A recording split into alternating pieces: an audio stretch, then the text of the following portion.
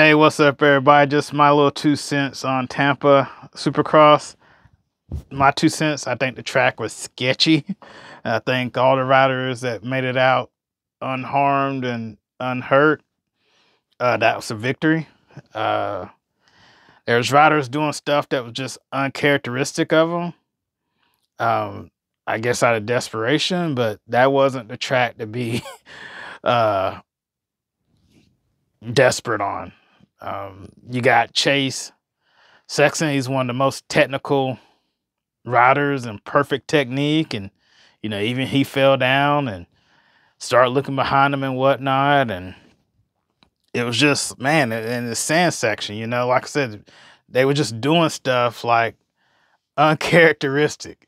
you know Even Barsha didn't take anybody out, so just doing stuff uncharacteristics. But anyway, uh yeah, I just didn't get the track. Like, it just didn't, to me, it didn't have a flow. And it seemed like, just my 2 cents. No, I'm not a pro rider, ever raced Supercross or anything like that. C rider, whatever. But anyway, um, it looked like the real top guys wasn't comfortable. Like, they wasn't letting it hang out. Eli didn't let it hang out. Um, Chase, I mean, like I said, you up front, you can't start looking behind you. You can't do that. They just wasn't letting it hang out. I don't know what the track builders were thinking, and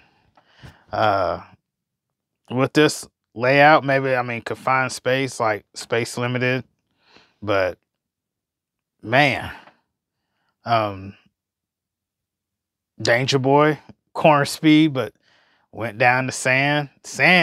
It was like that inside line. I don't know why riders were. I know, you don't follow. You don't want to get sand in your goggles and whatnot.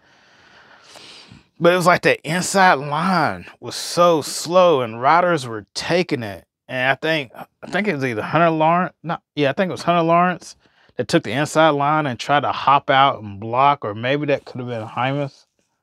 But yeah, they, at the end of it, they hopped out and tried to block. But I'm like, why'd you take it in the first place? Yeah. But on to the next one. Hopefully that's when we see the riders like hang, really stick it out. Yeah, that's just my 2 cents of Tampa, man. If you made it out safe, that's a victory in itself.